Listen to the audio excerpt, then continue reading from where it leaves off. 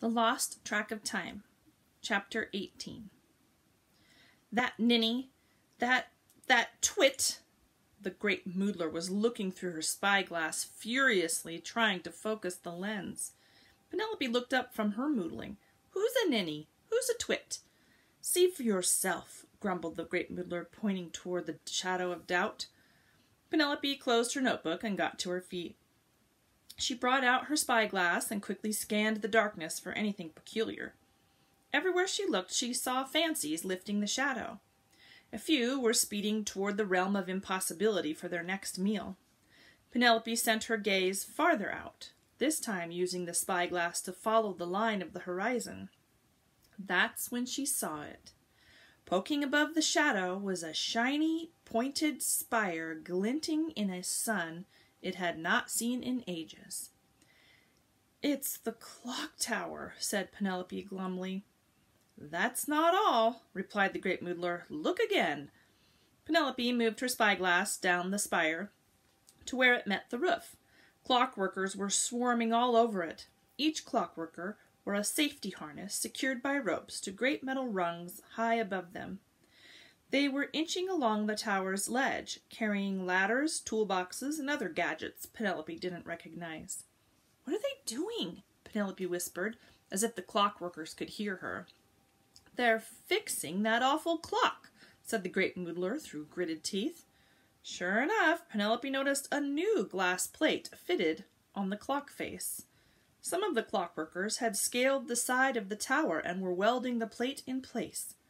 Perched on the ledge, polishing the Roman numerals, was a tall, strangely familiar figure.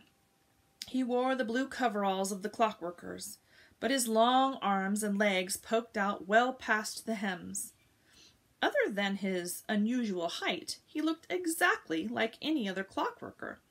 He had the same blank look on his face, and he moved with jerky automated movements. Just as with all the other clockworkers, a blue hat sat on his head, but it couldn't conceal the wild red hair beneath it. "Dill!" screamed Penelope. Tears sprang into her eyes, and the view in front of her vanished. Her calm was shattered, and the spyglass along with it. She felt the great Moodler's hand on her shoulder. "He's a clockworker now," Penelope stammered. "We're too late."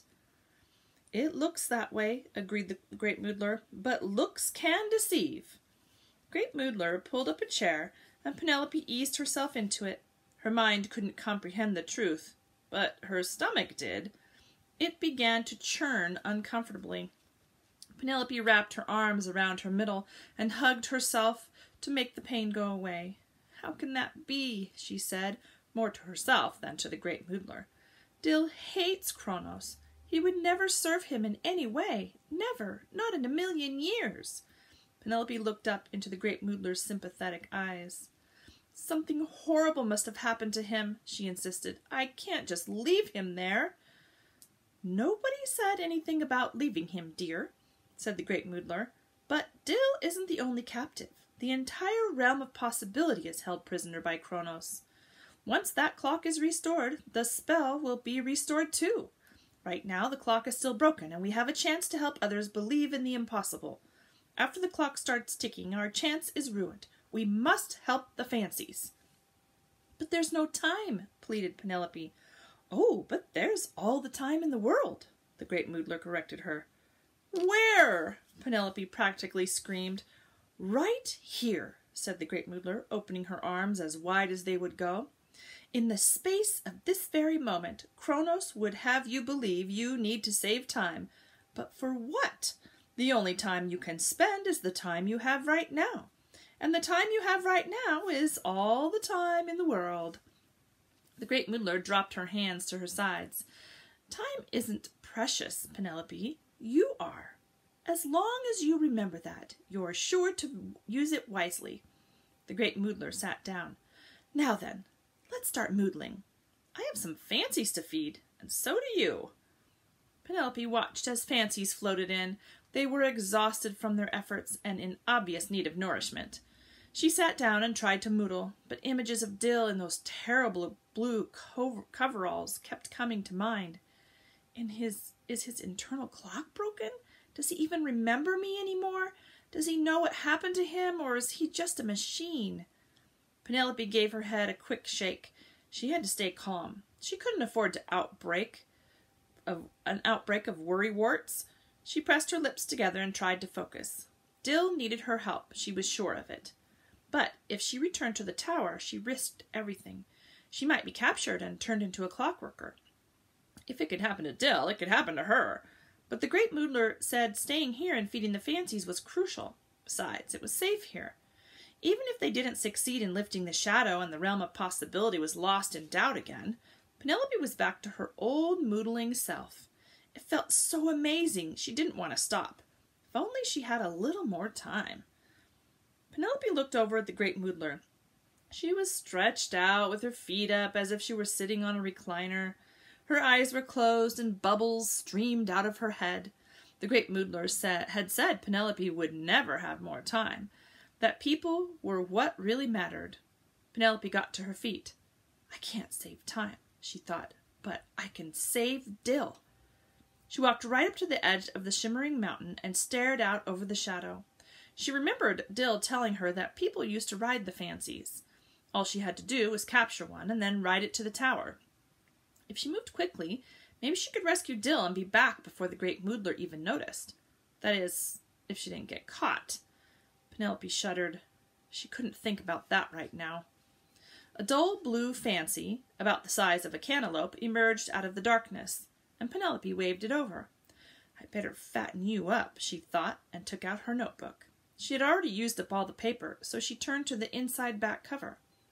She only had time for one amazing moodle. Penelope stared at the nothing all around her.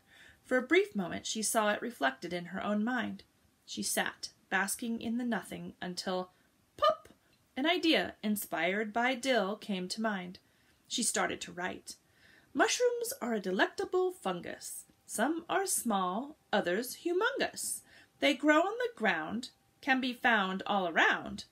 We'll never starve with them among us. As Penelope wrote, the fancy gobbled up every word. When she was done, the creature chittered in pleasure and did a series of quick somersaults. After each somersault, it landed in front of Penelope, twice the size that it had been before.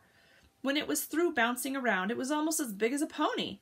Perfect, thought Penelope, and glanced quickly over her shoulder at the Great Moodler. The little old lady was still busy moodling. Well, here goes. Penelope approached the fancy and, with a little leap, tried to mount it.